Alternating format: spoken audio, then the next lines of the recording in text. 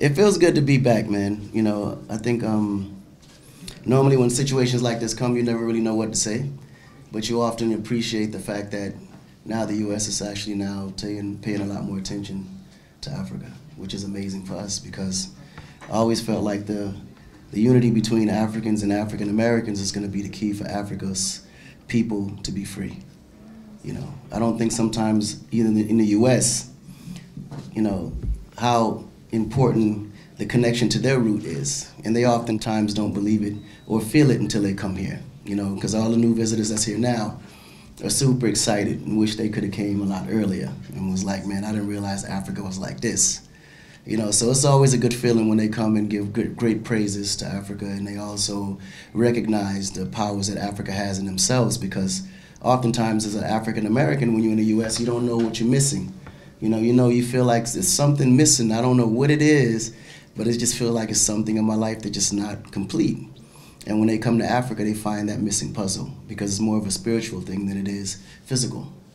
So it's often great times to be a part of just an acknowledgement of what their history is and being able to welcome them back to that history. So they've been taking a lot of, tours throughout the city. They went to the slavery marks and everything like that, and they're really getting a gist of, the beginning of how they even made it to the U.S. in the first place. So, oftentimes when they come, they have these crazy myths that U.S. history teaches African Americans about Black history, and they really don't know, until they come in and realize there's nothing like how they was taught it to be.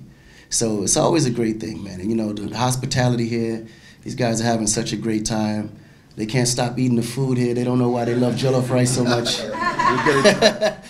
They're like, man, this rice is good. Goddamn. But it's just amazing, man, to see that. And I think every year it's only going to get bigger, and it's going to get to the point where they're just going to want to relocate and just be here forever. Because often, as you know, here the troubles they're dealing with back in the U.S., they don't have to deal with it here.